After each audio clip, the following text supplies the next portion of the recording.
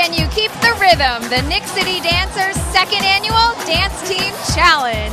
It all started back in January when our famous Knicks City Dancers chose 6 studios to choreograph some amazing routines. After some blood, sweat, and tears, we brought those studios to the Manhattan Center on Sunday, March 1st and had a dance-off. It was quite an event with 150 dancers competing, performances by the Knicks City Dancers, the Knicks City Kids, and the U.S. Dance Team, as well as our first text-to-vote competition right in the house.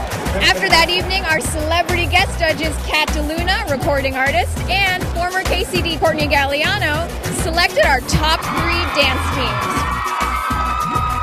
From there, it went to the online voting where over 100,000 people voted for our top team who won the slot to dance during halftime at Madison Square Garden. Our first place winners of the second annual Can You Keep the Rhythm dance competition?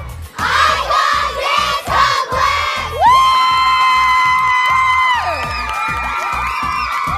The Icon Dance Complex really got the fans on their feet tonight, and they delivered with over 100,000 votes. Of course, our second and third place teams also had a great turnout online with 60,000 plus votes for the studio and 70,000 plus votes for Performing Arts Academy.